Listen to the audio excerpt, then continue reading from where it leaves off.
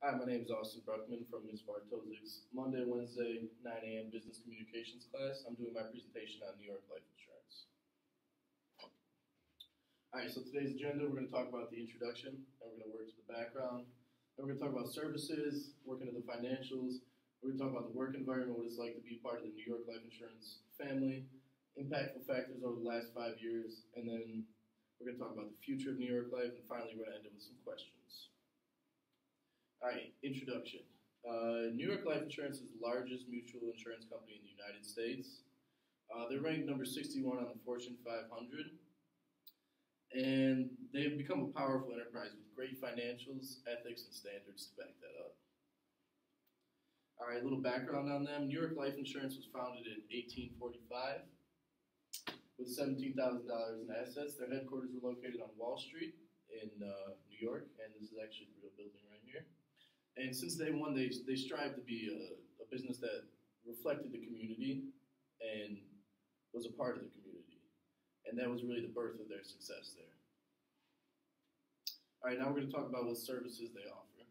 First, we're going to talk about term life insurance. It's the simplest way to provide for your loved ones in an event of your death. And that's for a set period of time, 10, 15, 20 years usually.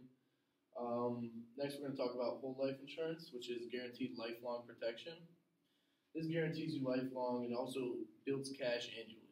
So that gets compounded annually, so you end up earning money on that one. Now we're going to talk about annuities, which is kind of an alternative to a savings, like from a bank account. And that helps you grow your savings over time and generate a source of income. That annuities has taken up 52% of New York Life's market share.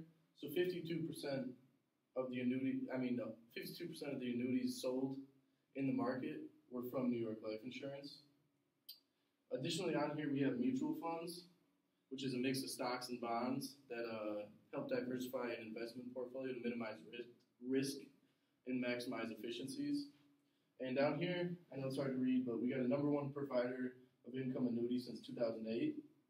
So that's just kind of a very strong point of the services offered there. Next, we're going to talk about the financials. Last fiscal year, New York Life Insurance did $45,891 million in revenue, $257 million in profits, $271,668 million in assets. And if you take a closer look at that, the fiscal year before this one, it's an 18.6% increase from the last fiscal year. And the last year before this one was also a record-setting year. This year was also a new record-setting year, so they're on a very well trend.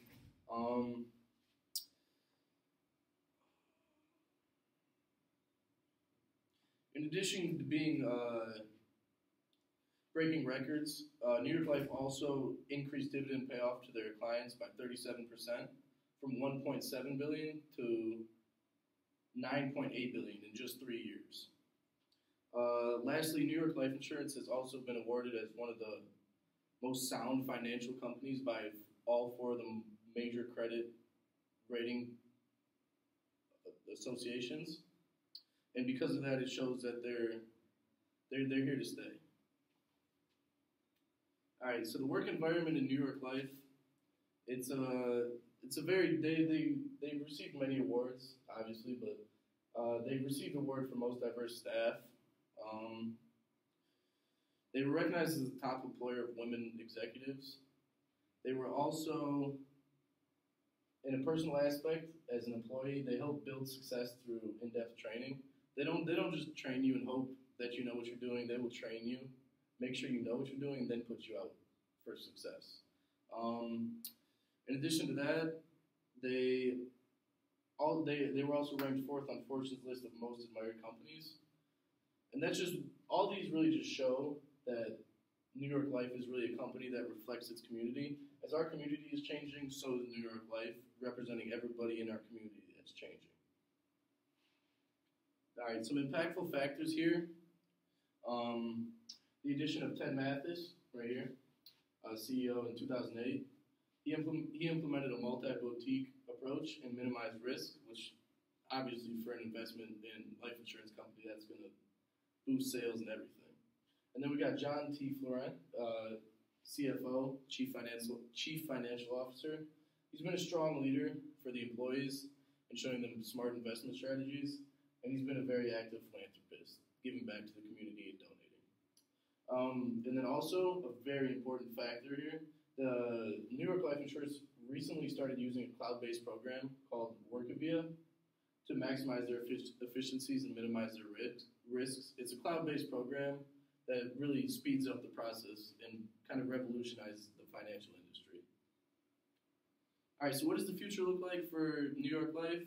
Well, since nobody can tell the future, nobody really knows, but based on their past financial history, which we went over, looks great, their equality and diversity within the workplace, and their effective technology and leadership, it looks like New York Life Insurance is going to be here to stay for a long time. And then finally, any questions? Would you consider buying in life insurance with New York Mutual Insurance? Yes, I would. And one reason why is because they're so reputable with their clients.